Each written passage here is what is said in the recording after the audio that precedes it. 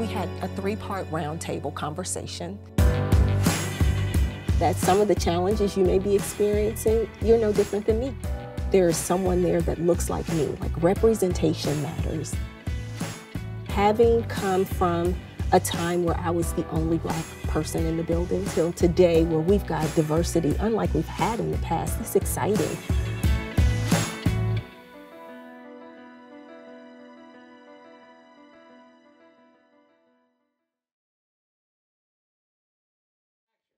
Thank you so much for being here for the Black History Month Roundtable. I would love for each one of you to take a moment to introduce yourselves. I'll start with you, Gil. Gil Beverly, Chief Marketing and Strategy Officer for the Titans. I just finished my 4th season. Awesome. Carthon, General Manager, and I'm starting my 4th week. Welcome. I'm Adolpho Birch. I am Chief External and League Affairs Officer. I've been with the Titans since July of 20, but was with the league office for 23 before that. You're the senior veteran of the group. So just talk a little bit, Gil, we'll start back with you about the journey to get to where you are today. Sure. For me, I started out after college working in healthcare because I was told that was a good field to get into. And it was, except for the fact that I just wasn't interested in healthcare. So the field was good. Exactly. The field was good, just wasn't for me. Gotcha. And so I'm like 25, 26. I'm like, what am I interested in? What am I passionate about? And as a 25-year-old young man, there wasn't a lot there, but sports really stood above the rest. And I was naive enough to figure, okay, if I just knock on enough doors, I can start a career in sports. So I went back to the college I graduated from, UPenn in Philly, and volunteered at the athletic department there for about half a year, and then something came open. So I worked as Director of Basketball Operations for the basketball team there for 3 years. Went back and got my MBA in sports marketing. And then from there, I got jobs at the NFL League office, a long stint at ESPN, and eventually here at the Titans. Awesome. Brent? So I guess it goes back. I grew up in football. My father played 8 years, coached for 19. Got my start collegiately at the University of Florida. From there, I bounced around the league, most notably with the Colts. Got my start in the front office in 2008 with the Falcons. Worked there for 4 seasons. Moved on to the Rams. I was there 5 seasons total, 4 in St. Louis, 1 in LA. From there, spent 6 seasons with the 49ers, and just recently got hired here, like I said, in my 4th week, and excited to really get started. Awesome. Adolpho? Well, my story is probably a little bit different because I backed into it. I started out, I came back to law school. My singular focus was to be mayor of Nashville. That was my job, or at least my goal. But at some point, my dad sort of talked me into really actually learning how to practice law at some point. Thought that might be good to know how to practice. So I went to some firms in Houston. While I was there, when the team decided they was going to relocate to Nashville, so I kind of raised my hand and said, hey, I kind of know some people in Houston. I know what's going on here. I know what's going on in Nashville. Could I kind of be on a transition team? And that went sort of nowhere. But as a result, I somehow got into a hat, and I got a call about the job I ended up taking at the league office in New York. So it wasn't by design, but it was great that it happened because it has been a journey, and I know most of us here love the sports industry, love what it's about, and love being a part of it. And I haven't looked back since I changed. It's really cool for me, having been at a part of the organization for as long as I have, to be sitting at the table with 3 Black men in leadership positions, because for so long I was the only Black person in the building. And so it's really like almost emotional for me to sit at the table and feel like I can have this level of conversation. I think in the past it was almost something that you just didn't talk about. I was painfully aware of it every day, but it wasn't a conversation that you could have specifically like within the walls of the building. And so I guess, when you think about your journey and some of the adversity you may have encountered and and what you learned from it and how you grew from it. I would love to hear some of that from you all as well. One thing I think is a story I tend to tell people is that sports, and in particular football, is just different. It's different than any other business, different than any other industry. And a lot of times, you know, with the things I did at the league office, they tended to be the ones where somebody would be reading about it the next day, or you'd be hearing about it on the news, or every person who is at a water cooler and thinks they understand what's going on is, you know, giving you their commentary on talk radio. And, you know, during one particular issue we were dealing with, it was just getting to me. And you know, I thought it was partly because I think there were some issues about who they thought was making the decision, and some of the sort of aspersions that people were tending to put, you know, sort of my way particularly, but it's really part of a bigger issue. There's just a lot going on, and I got that. But at the time that I was sort of at my wit's end and exasperated with the whole thing, I got a call from my aunt. My aunt was, at the time, she was probably 75. And she just immediately started launching into me about why the Texans were still running a 3-4. And she just didn't understand it. She's a big Texans fan. And she just didn't understand it. And it was 45 minutes of that. And so that, to me, helped just ground me in the whole reality that, look, even when you think it doesn't matter to you, it matters to everybody. Mm-hmm. And so that helped me just from you know, when things come up that are tough, or things come up that you wish you didn't have to deal with, you just remember how much it matters to all the people around you who would give anything for the opportunity to be a part of whatever it is you're doing. So. Yeah. Oftentimes that gets lost in the work. You forget how valuable and important, and the representation, like there's a million people that are looking at even your worst and most adverse moments, like wishing they were sitting in the same seat. So, Gil? If you're talking about challenges and adversity, you know, that are unique to us as black men, or unique to me, like I'm sitting down, but I'm 6'6", right? So I'm a large black man. And so as a result, like, you know, people's reactions to me run the gamut, and I have to be prepared for all of it. Like, there's some folks that I scare just from walking into a room. There's some folks that like are fascinated and they want to be my homeboy when they meet me, because whatever, you know, and whatever that means to them, and that can go a lot of ways. And really anything in between. And I think, you know, understanding that you run into situations where you might be one of the few people that the person across the table from you even knows who's a person of color, or who's maybe not dealt with the person of color from a business standpoint, as an equal, as a colleague, whatever. And you have to be ready for that, and just understand that that person's ability to relate to you might not be what you might want, and it might not necessarily come from a negative place. It's just they don't have that experience. And more times than not, that's what I run into. It's just the lack of experience, and sort of, I don't mean this in a super negative way, but an ignorance. It's ignorant because they just don't know, versus like overt hostility. But, you know, having to bear responsibility for that interaction, where you kind of feel like you have to teach this person who you are and what you're about, and how it's really, you know, we're still just doing business at the end of the day, just like you would do business with someone else. You know, there are times when I think people can get fatigued with that, but, you know, it's just something that you kind of have to learn to deal with. You want to, you know, stay true to yourself. Don't feel like you have to change for anybody. But at the same time, it's a dynamic that is different for me than it might be for, you know, someone else. Yeah, and I want to come back to something you touched on, those difficult conversations. I would love to come back to that, but first I want to give Rand a chance to answer. For me, it's, you know, for the sake, we're in the locker room right now, right? So having been in a locker room, I feel like the locker room in all sports is the safest and most accepting group of any organization, right? You know, and then if you think about our game, it doesn't matter what your race is, your socioeconomic status. For those 4 hours that you're cheering for your team, that's all that matters, is your like-mindedness of the team. And so with that said, it's the opposite end, you know, being, you know, the first black GM in franchise history, and like I said in my opening press conference, I wasn't aware because I wasn't searching to be the first black, right? I was just trying to earn this job and be the best. And something that my aunt, she brought to my attention. And then it was sort of a full circle moment.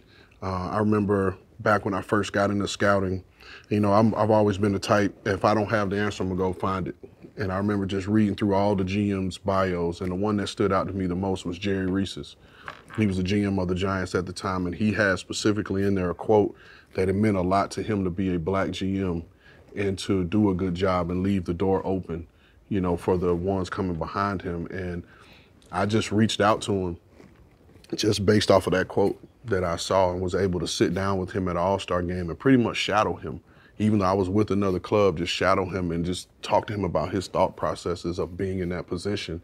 And then now I find myself, in that position, looking to do the same, for the guys that are coming behind me. So for me, it's kind of, I've been on both sides of the coin, right? And then especially with all the initiatives that are being put in place, to level the playing field, to give, more men like myself opportunities for these roles. Like even me being in this role, having met Adolpho and Birch and, Miss Amy at the Accelerator program, that's where I was first introduced to this organization through a league initiative about giving us more opportunities to be in this role. So, again, I think, and I don't want to speak for everybody here, but I think it was intentional.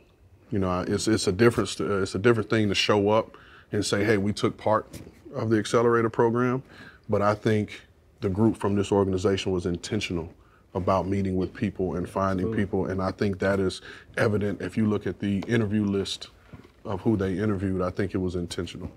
That's awesome. I think, it's interesting because oftentimes, like, I'll go places, and I'm sure you get the same thing, and people will be so proud. Like when I go to, whether it be a TSU or HBCU, or I go speak to a group of people, they're always like so proud of me or so excited to see me because representation matters so much.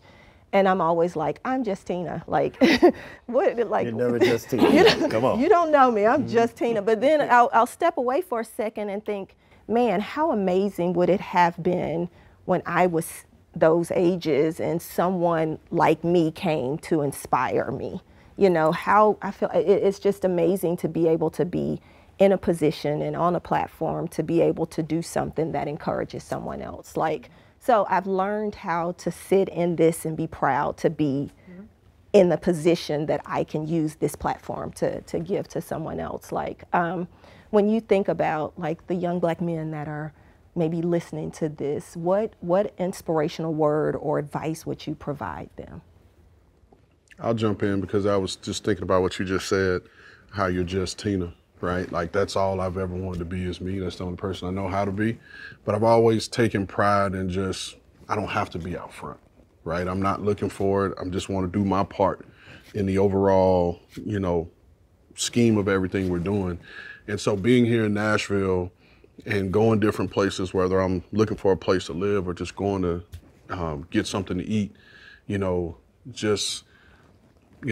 black community here has been so supportive, and just coming up and, tapping me on the shoulder, hey, congratulations, welcome, we're happy for you, and it's feeling it and becomes a sense of responsibility, but it becomes a motivator as well, right? Because like you said, there are now kids' eyes are opening to the possibilities of, right? When you're, 6, 7, 8 years old, all the way through high school, all you know is what you see on the football field. You see coaches, you see players. You don't know about a Gill, you don't know about Adolpho, you don't know about myself because those aren't, those positions aren't represented, on TV on Sundays and Saturdays. And so, now hoping that these kids will see this and see us as inspirations. They can see that, not everybody's going to make it. I mean, though the numbers are what they are, but there are other positions within organizations that you can be in, thrive, and still live your dream of being in the NFL. Yeah, absolutely. I think, I usually tell a story for folks who are looking to break in, and I just kind of raise my hand and just say, hey, who here has worked or works in fast food? And just see how many people raise their hand. I said, now, how many of y'all like it? You know, and that answer is usually 0, right? But then the third question I'd ask is, okay, what if I told you you could own the McDonald's in 5 years? Like, do you think that you would pay more attention to how to make the fries? Or pay, you know, what do you think your attitude? And so to me, it's just a metaphor to talk about attitude and understanding, you know, Rand mentioned it earlier, it's constant effort to learn. And so if you can approach those things, you know, whether it's your career or your personal life, whatever it is, from a sense of wanting to learn and just figure it all out, I think that's the single best thing you can do to help you kind of chart your path, because you have to be prepared to do things that don't seem like they're they're that fun, or it's not automatically you're not the first day at a job in the NFL, you're not walking out onto the stage at Super Bowl. You know, Going to tell Rand who to draft. Exactly. So you just have to, you know, it's like understanding that bigger picture and that longer term play. And the other thing I do is I always talk about people being everyone is a leader to someone. Everyone is an inspiration to someone.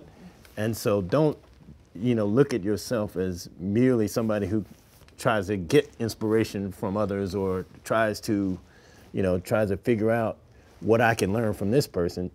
Try to figure out what you can teach to that one.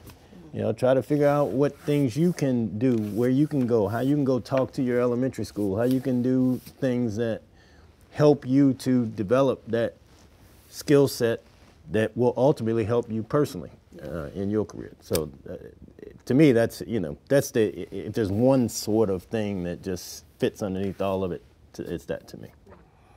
I'll go quick. I mean, for me, I think, you know, I love Rand's story because what I was going to say is have a vision for yourself and don't accept the limitations. So for Rand, it was like, I'm trying to be one of these GMs, and so I'm going to learn about them, I'm going to find them, I'm going to follow them, and I'm going to figure out my way to get there. And I think, you know, that's really a great example for all of us. And, you know, for again, taking it back to the race factor, we don't have as many, you know, we don't always have the prominent role models to model ourselves, you know, from. So sometimes you have to write your own story, but at the end of the day, you can do it. Don't accept the limitations that, you know, real or perceived. You know, I'm one generation from the hood on one side, 2 generations from, you know, the fields in Mississippi on the other side. And so, you know, that's it, for whatever I have now, it's a big leap from that, you know what I mean? So like, you know, so it can be done. And so, especially these days, so just don't accept the limitations, have that vision, and just be relentless at working towards it. Yeah. So I want to shift just a little bit. Like, the conversation thus far has been about what we're saying to the Black community, how we're encouraging members of the Black community. But because of where we are, we have a responsibility to help others understand. And so if the goal, whether it be within the Titans organization, in our communities, if the goal is to grow and to progress from where we are to where we would ultimately like to be, those conversations have to extend beyond just the Black community.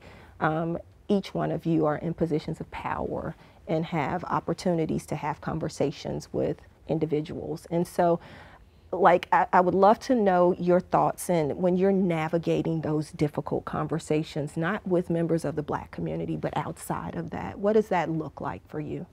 You know, I think if you find yourself, you know, if I'm following your question, in a situation where you have to maybe explain something that is, you know, racially charged or whatever the case may be, I think what I try to do is to start with creating a safe space. So, you know, if you're responding to an incident in a meeting, maybe you wait until after the meeting and you pull somebody aside and sort of say, hey, you know, I know what you were trying to do there, but you might look at it this way. You know, like, I had one person tell me once before, like, you know, the classic trope, wow, you really speak well.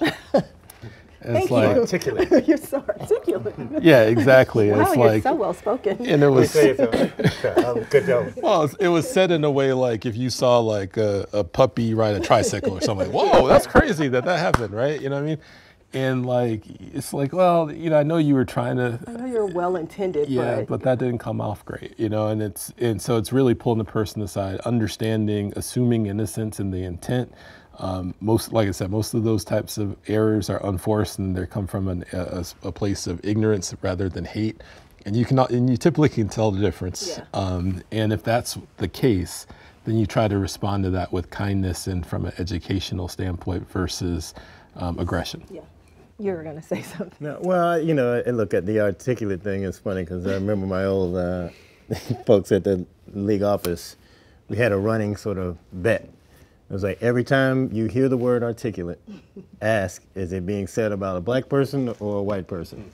And I would get a point for every time it was said about, you know, one, and they'd get a point for the other. And after a while, it just gave up. Because it was at some point, it was like 100 and something to 2. Or, you know, and I was like, so you, but it was useful even then. Like that, in a way, it's the same sort of thing. It was showing through an extended sort of play out the same point. Yeah. That you're not understanding why you're saying that. Let me show you the impact of what you're saying. Like, why is that occurring to you? Why is it you even thinking to remark about? Yeah. How many times do you Man's talk been to about- grad school. Like, you know, what are you doing? I He don't should get be it. articulate. Yeah, How I'm many like, times what do do you critique how someone speaks? Exactly. It's When does that like, even how come often up? is that? And so, you know, so I think you do things like that. You know, for me, one thing I do try to do is I try to just sort of say some stuff occasionally, because I feel like if you can just, almost like an icebreaker, right? Just to get it on the table, because I think sometimes everybody's kind of tiptoeing close to it, but if somebody can just, you know, break glass, then now you can have a conversation and everybody can say, okay, I get it. You know, I see what's going on here.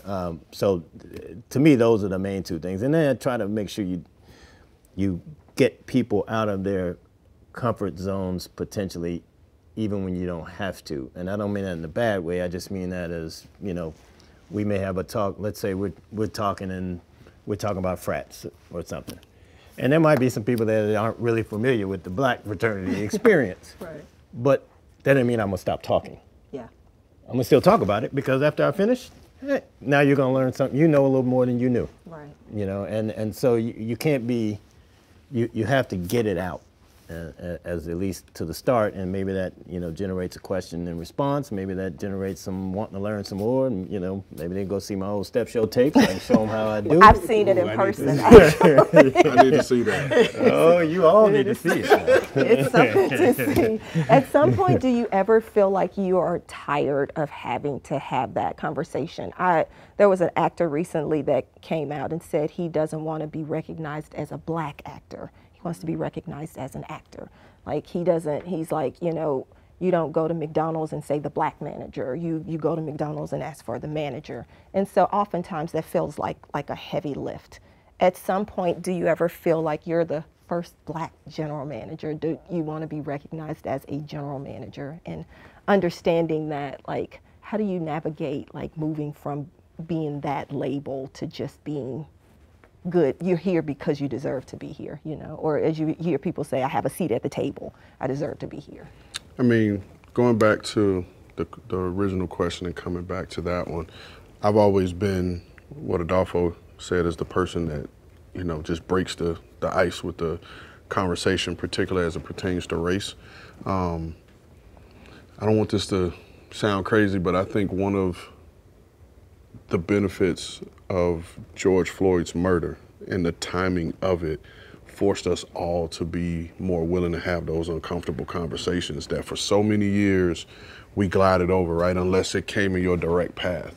You know, it was the pandemic, we were all locked down, everybody was forced to be in their homes and you couldn't leave your homes, and we were all forced to watch that 8 minutes and 46 seconds, right?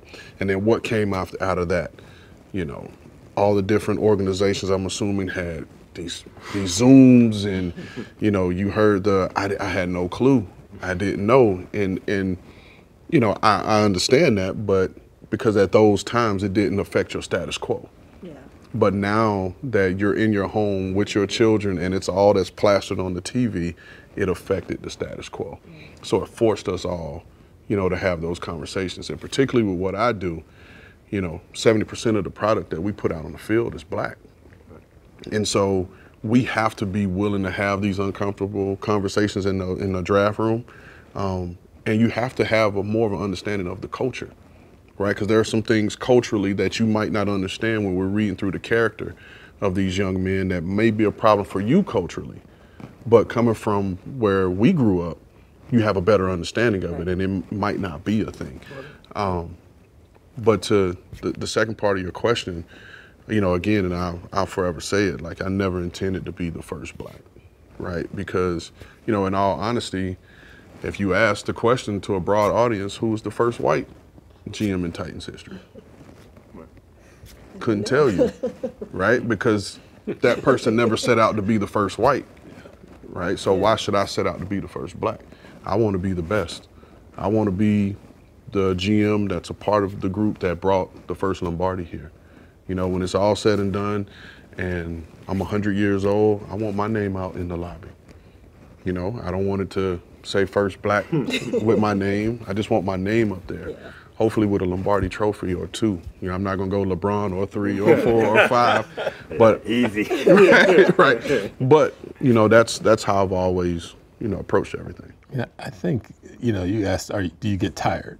And, you know, I think the honest answer for me is sometimes, but, you know, it's just part of it. We all have our things that we have to deal with. But, you know, to kind of piggyback on what Rand said, at the end of the day, it's about, like, I know who I am and I know what I'm trying to do. So, like, yeah, there's this other piece that I have to deal with because I'm black or whatever.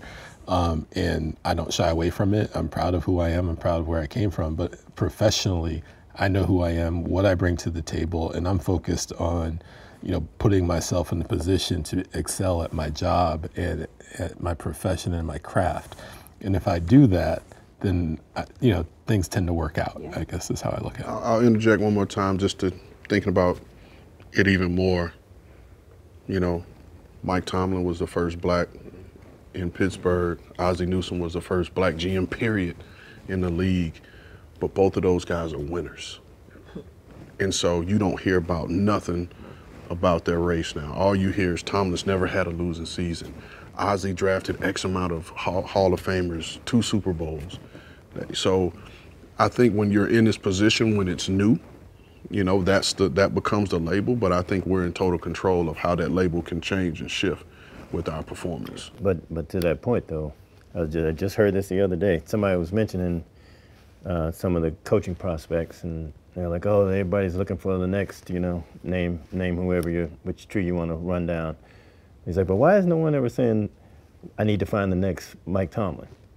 You know, his record is stellar. Yeah. Right. But, you know, they're not seeing it that way. We're saying the next, you know, where's the next Ozzie? You know, like that's, you still have to be sort of persistent in making sure people are, you know, comparing themselves properly or comparing, you know, among folks properly to give everybody that due that they really deserve. Because, I mean, Mike Tomlin, as that example, is just bar none. But it just never gets quite mentioned in the same way. That's a good point. How do you change that, right? Like, to that point, how do you do that? How do you convince people that we need to see him for all the successes he's had and he deserves to be mentioned in these circles? How do you start to convince people that that's the direction we need to go? Well, look, I think back to the main point, you know, winning in this business. Yeah. The winning speaks. And so, you know, unfortunately, if you're not you know, it's like when you hit your highest high point, you're in everybody's mouth. Yeah.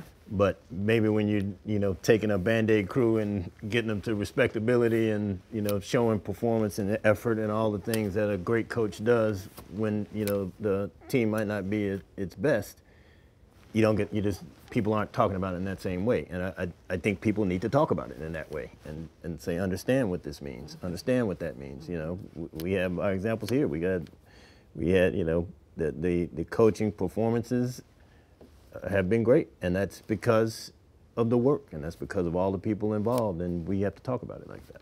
But you just said something earlier, though. I agree with everything you just said, but like Mike Tomlin is a winner, right? And to your point, yeah, I agree with that. You know, a big part of it is, you know, where are the leaders above Mike Tomlin and what are they bringing to the table? And so the Rooney family, I don't know them, but they have a great reputation for being progressive and for, you know, running a meritocracy. And, you know, Mike Tomlin, they took a chance on him when they hired him, right? You know, it's hard to remember that, but he was kind of an underdog for that role, and they hired him. You know, we've Amy Adams Strunk. I mean, she has the leadership that allows for this table to exist, right? And so, how do we fix it? It's putting more folks like Rand in the positions that he's in, and folks that have, you know, if not, you know, literally representing, you know, Black folks, folks with open minds and people willing to, you know, again, we're like, sports should be the ultimate meritocracy. You can either ball or you can't. You either win or you don't. And so when you let the other things seep in, that's when you have, you know, less than stellar outcomes. And so you need to we need more people in the places of power to have that mindset. For me, it's always, and we talked about this in my interview, is it wasn't necessarily about just getting a GM job, right? It was about getting the right one, the right fit that will allow you to be you and then support you, right? Because there were other opportunities, and you know, the folks at the 49ers were super supportive, but I always let them know that, hey, don't automatically assume that I'm taking every job interview that comes through, right? Having lived through my father being one of the original Rooney Rule guys, and lived through his stories of hearing, you know, the man you look up to say, son, I have no chance at that job. You know, and hear that over and over and over and not understanding, and then having that tough conversation, you know, with him, like, you know, damn it, you're gonna stop what you're doing and explain to me, you know, why that is. And when he did, I had a better understanding. So I always took the approach of, I'm not taking every interview. It has to align with who I am, what I believe, because as much as you're interviewing me, I'm interviewing you too, right? And not every opportunity is gonna be the same. And, you know, I had several interviews just throughout all the years, and you could tell 30 minutes into it, like, yeah, this probably isn't gonna work, you know? And again, you know, having those conversations with my family, like, hey, I know we said we wanna be at this role, but if they offer me the job, I'm not taking it, you know, because, you know, I think Martin Mayhew may be the only Black GM to get a second chance, you know, in the number of how many ever we've had. And so it's GM as a whole, you know, Black or white, you don't get a second chance usually. And so it was always about, you know, the right fit for me. And having met with the group, you know, I felt the instant connection when we had the interview, to the point that Adolpho asked me, I don't know if you even remember this, the interview was over, he's like, no, hey, what'd you think? I was like, that was easy. And he was like, wait, hold on. And I was, you know, more so meant not the interview in and of itself, but it was a conversation, right? It was never, yes, they were doing their job and interviewing me and asking me these questions, but I just felt like we were just free flowing in the conversation. It was never, I had to be here and, you know, nervous or anything. Well, thank you guys so much. This is like very personal and meaningful to me. I will, like, when my son was in middle school, I remember him coming home and I would hear his friends, he and his friends would have a saying, they would say, we stacking up. You know, I had no clue what it meant, but every time a new Black kid came to their school, they would say, we stacking up. So seeing y'all at this table, it feels good to say we're stacking up. Stacking up. But thank you guys so much for your time. Thank you. Thank you.